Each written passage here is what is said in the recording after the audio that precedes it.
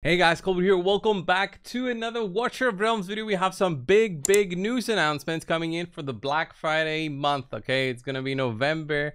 For November, they are gonna be celebrating with some huge events. Two new heroes coming in this weekend, but that's not the big thing. Constance and Alaura are coming in. I'll do videos for them separately. We can go over them very quickly in this video in just a second. But Thanksgiving preview plus the Black Friday thing. So Summoning Bonanza, we're gonna have random legendary northerner or piercer hero and exclusive Black Friday deals with different percentages off. Thanksgiving event. Okay, participate in the Thanksgiving scroll exploration, Thanksgiving market, and other events to earn free rewards. That's pretty cool, especially the legendary crystal right there. So happy about that. I need lots of those. And then multiple events to choose from between the 24th and the 27th. The featured summons, surprise summoning, and ancient summoning events will be held concurrently. This is the perfect time to obtain a legendary hero. So Constance and Alaura will have the 10x. That's fine. We are getting used to the 10x's every other week, so I'm totally okay with. I went through the heroes. I will be adding them to the website very soon. The website is up and running, by the way, guys. If you haven't checked it out, go now. We have almost all the heroes up to date in terms of all their skills. You can go through and have a look at it. It looks very nice. We also have rankings there, our own tier list. We have all the artifacts in the game right now, and we have a special section with tools where you can track your pity in terms of summonings and how many summons you have made so far, which legendaries you've summoned and recorded in there, and also the value calculator where you can see the value of a pack that you might be interested in buying and whether it's good or bad. And we have our own value calculator in there, and of course our own Discord server. You can just click right here and you'll join, and you can discuss with other like-minded people about the game. So let's go back into the game and boom, surprise summoning. What that's going to be, it's the 1+1, guys. If you don't know what that is, it's you summon until you get a legendary, and when that happens, you get another one for free. That's pretty good, especially when you're close to pity. If you're not close to pity, you weren't tracking it on our pity tracker, then you will have, you know, just a surprise. You're going to be waiting when the summon is going to come. And then the ancient summoning is the one we just had right now. So nothing too special about that. It's going to be separate. The surprise summoning will be separate. The 10x will be separate. Everything will be separate. It will be 3 different portals for summons. And then legendary hero bundle. What this means is this will be a pack to purchase. This is not going to be something given out for free. It says don't wait to get your random legendary hero along with items needed to promote them to 6-star and max level. So what they will have in this pack is they will have any of the Northern Throne or Star Piercers within the packs as a legendary that you can pick up. The chance, I'm not sure what the chance is for the Lords, but especially the Piercer one, this is a very good candidate for purchase if you are a spender. The Northern Throne one, I'm not so much excited about that. What that pack is probably going to be, it's not going to be the $30 we had when they were doing their 5 million download celebration. So 5 million download celebration, that had a value of about $30. This one, I expect it to be at least double that, because it will include items for you to level up the heroes as well. So gems, and then awakening materials and 6-star materials in there, which for me, I don't value them because I slowly grind for those. So it depends how much more the price is. They are advertising the Lords, by the way, here, but obviously the chance to get the Lords, I'm expecting it to be lower, the same way that summons are. So exclusive Black Friday discounts. This sounds cool, but again, this is for spenders only, guys. This specific section. Okay, so unfortunately, if you're not a spender, you'll have to just sit by and watch it. You can be tempted to buy always with these games, but remember, you're not racing anybody to complete anything. If you're gonna purchase something, you're gonna do it for your own self, and be mindful of, maybe, let's say you have a budget, do not exceed your budget. Let's say you want to be saving for something else. Maybe they do some Christmas events, which I'm pretty 100% sure they will do. They have been, you know, doing events every single time there's an event, you know, season coming through. So Halloween, they did something. Now they're doing something for Thanksgiving. They'll do something for Christmas for sure. I don't doubt it. So no reason to rush. Of course, they're advertising some cool heroes right here, but who knows? 400% off, 550% off. Take advantage of annual peak discounts. They used to do these in Raid, where the discounts were very nice in terms of what they usually charge. But again, you're buying digital goods, so have that in mind. By the way, if you are not a spender, or if you are a spender and you stop spending, after a while, you'll start seeing some packs. They're called, because I haven't spent in the game in about 40 days. And where's that pack? There was a pack that was advertised like 400% off. I wanted to show it for now, but I'm not seeing it. Like this one, it's shown as 500% off.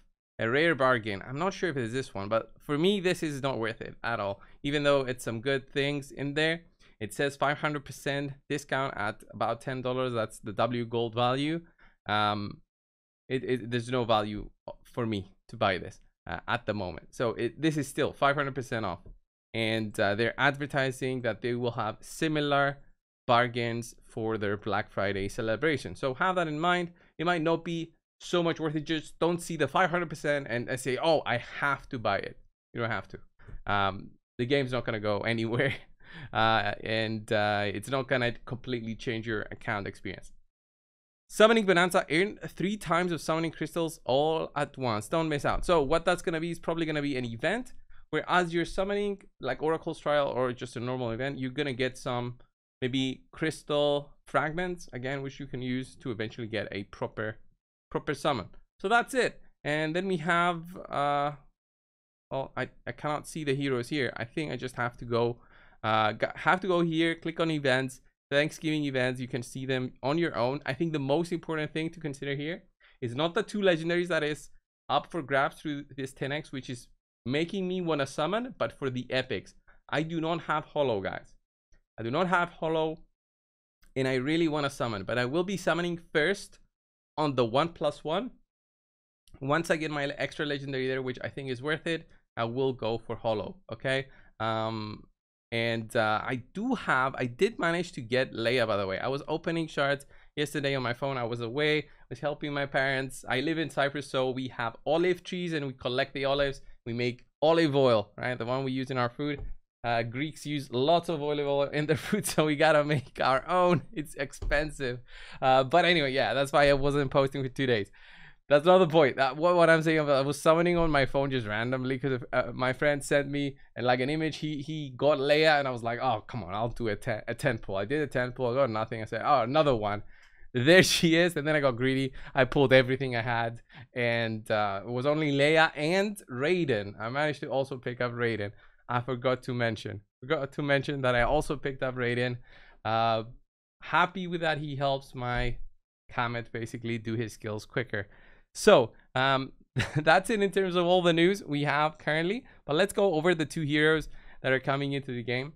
The 2 new legendaries. Constance, I've went through all of her skills already for the website, in the back end of the website, just updating it through. So what she is a legendary version of a Dolores, but with a twist. She's not attack based, she's a defender, so you'll still need to build her tanky for her to survive.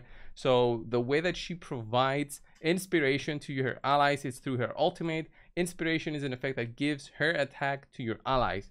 So the more attack you have, the more they receive. This can go all the way to 45%, which is very nice.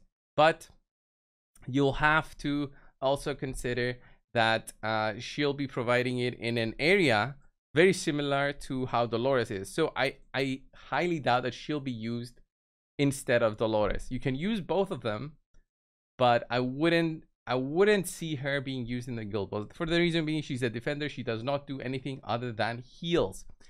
But with that in mind, instead of maybe using a healer plus Dolores, you can use her plus Dolores, but you should be timing their ultimates so that the inspirations are happening at a separate time. So that's what her ultimate is. Other than that, she's got an attack-based healing for allies in range, restoring health. When a hero blocks enemy, she stops healing and strikes one blocked enemy, dealing 100% damage. So it depends where you place her on the guild boss for her to start actually attacking. The attack-based healing is nice, but again, I'm not sure how you're going to build a defender with both attack also be defending, and also be a healer. It's a mixture of stats. When you're trying to do that, you're failing. You're not specializing in a specific area. You're not being a tank. You're not being a healer. You're not being an inspiration buff provider. You're not being a damage dealer, okay? Because she can also do some damage. So she's a mixture of all. So unfortunately, without going into playtesting her just yet, I don't see her being that great. Here's healing on other ground units by 20%. Additionally, her basic attack heals and just boost the multiplier up with legendary crystals.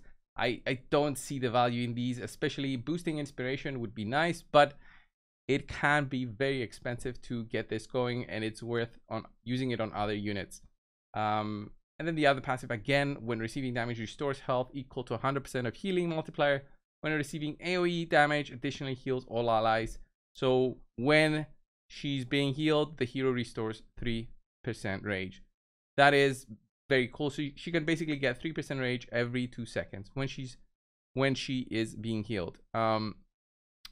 The talent, from what it says, it's she restores the rage to herself. It doesn't say restores to the allies.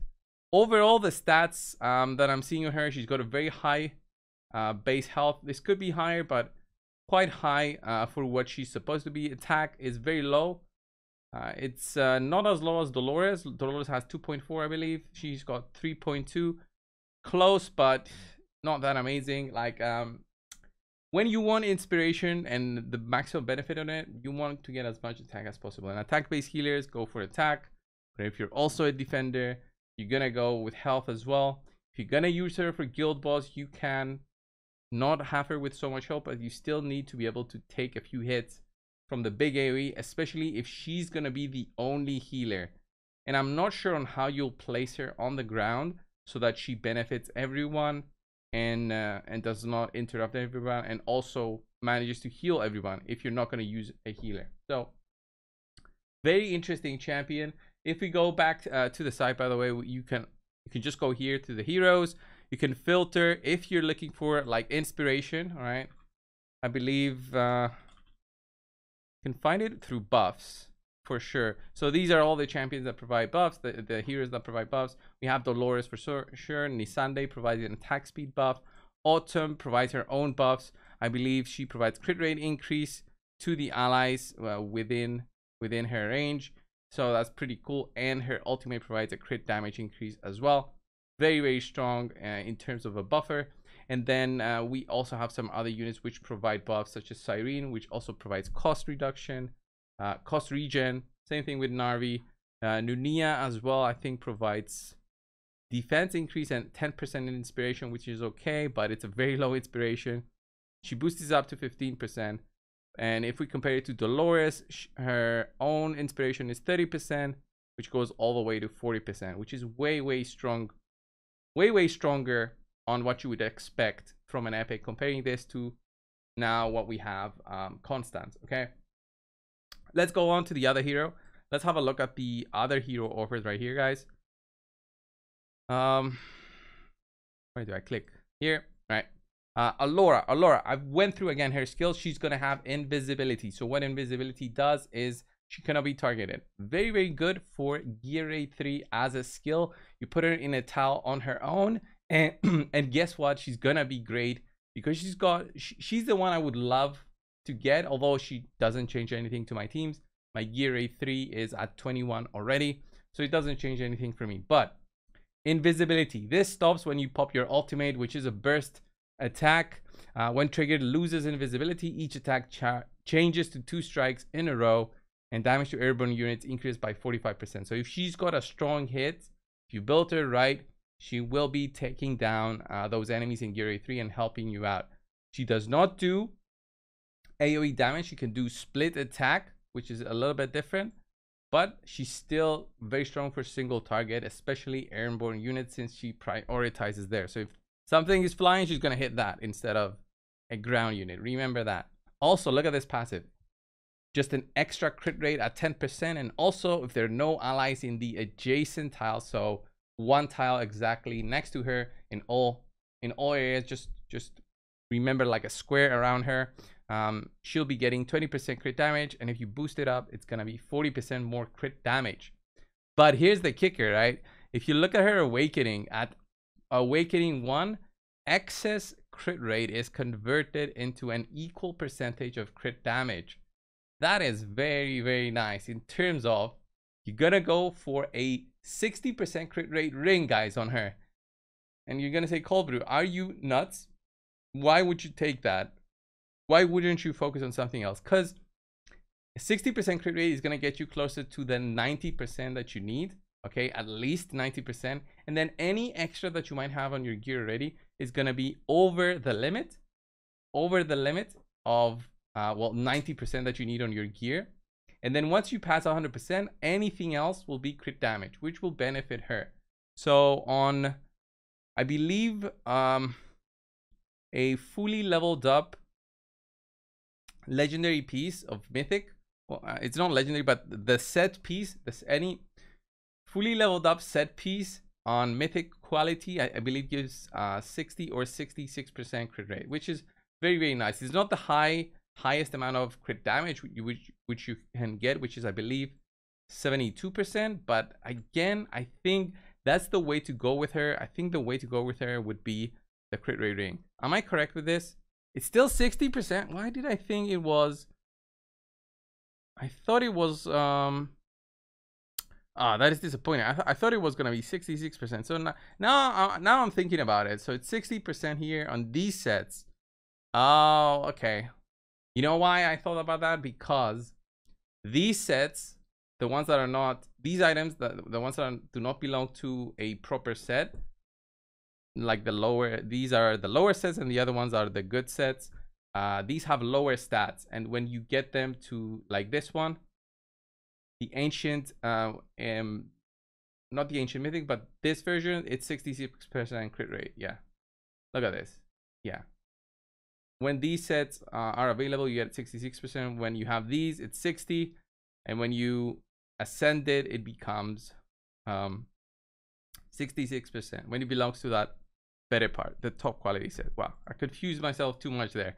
So that's how I think you're gonna build her, with a crit rate ring, because you can focus on so much other things, plus any crit rate that you have is gonna be being transformed into just crit damage, which is very nice on her. You're gonna focus on attack percent also on the other two pieces instead of crit damage, and you're gonna be dealing lots of damage. I think she does good damage. When triggered, loses invisibility. Each attack changes to 2 strikes in a row, and damage to airborne units increases by 45%. Is this worth it though for an ultimate? Because this is different than usual. This is not damage plus 5%. This is damage multiplier to airborne units plus 5%. So this is another 15% more damage to this. So 60% more damage to airborne units. I'll have to test it out. That will be a separate video for sure. This was just a warm-up, guys, on everything that is coming. Thank you for watching. Check on over our site, warcodex.com, and I'll see you guys in the next video. See ya.